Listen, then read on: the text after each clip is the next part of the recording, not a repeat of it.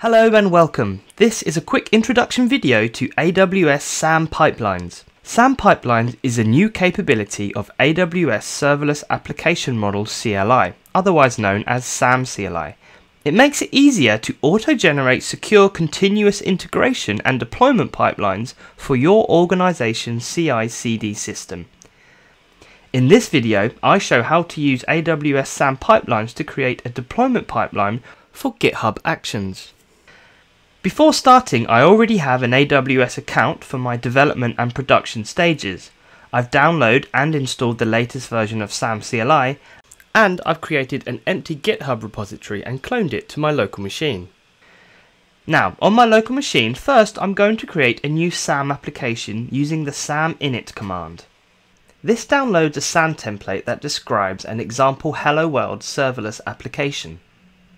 Now it's time to start building my pipeline template file and to provision the AWS resources for my development and production stages. I do this by running SAM Pipelines init with the bootstrap option. This takes me through a guided process to initialize my template and also create the deployment resources needed for my deployment pipeline. First, I have to choose which template I want to use. I choose the AWS Quick Start template. Then I choose which of the CI/CD providers I want to create a template for. Right now I can choose from Jenkins, GitLab or GitHub Actions, and there will be more and more options coming soon. The next set of questions help me to define my pipeline stage 1, which I'll use as a development stage. It also helps me set up and create my AWS resources to run and deploy my pipeline. The first thing that is required is the stage name. I give it the name dev. Then I choose a named profile from my AWS credentials file. I choose the profile name dev, but you might choose default or a different name. Whatever you decide to choose will be the credentials that I use to deploy stage 1, or the development stage as we've called it here. Next, I need to specify a region. The next prompt is for the pipeline's IAM user ARN. Since I haven't created an IAM user that the pipeline will use, I choose to leave this blank so that SAM can create it. The same applies for the execution role ARN. I leave this blank so that SAM creates it also, and again for the CloudFormation role ARN. The next prompt asks if I already have an S3 artifact bucket to store my Lambda functions and the other application artifacts. I leave this blank to allow SAM to create it. If my application were using Lambda functions packaged as container images, I could configure SAM pipelines to use the correct ECR repository.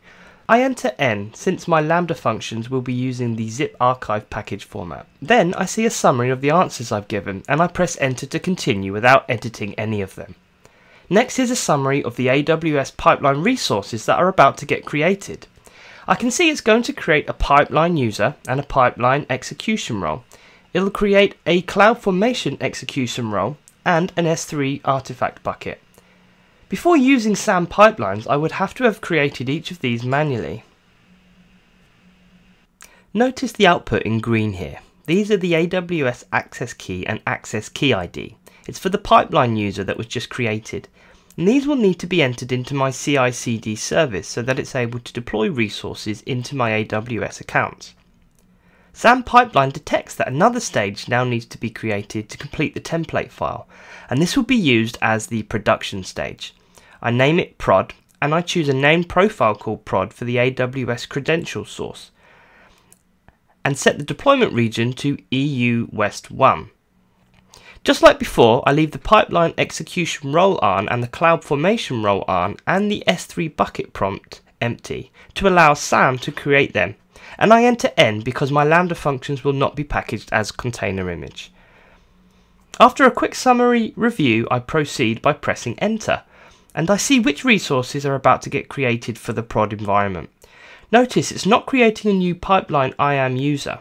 This is because the one that was created just a moment ago will be given sufficient permission to deploy into both my dev and my prod environments. I press Y to proceed and the resources are deployed into my production environment. Now the walkthrough moves on to finish building the pipeline template file. First, I press enter to accept the environment variable name for the AWS access key ID, and again for the AWS secret access key. Then I accept the name for the default branch that I'm going to use for production deployments, which will be called main. Next, I provide the location of my SAM application template YAML file.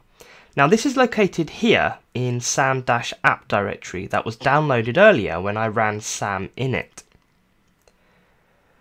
Next, the template needs to know the name that was given in stage 1. So in this example, I named it dev.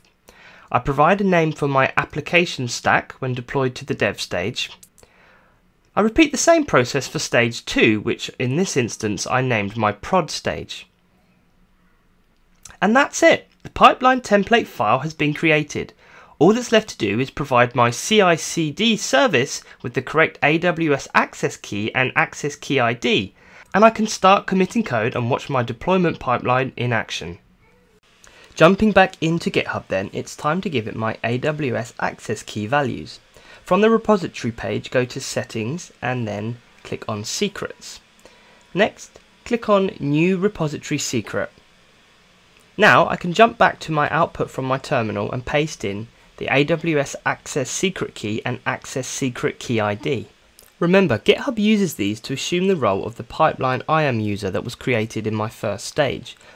This IAM user has the security permissions needed to deploy to both of my stages. The next step is to commit the code to the repository and then run a git push.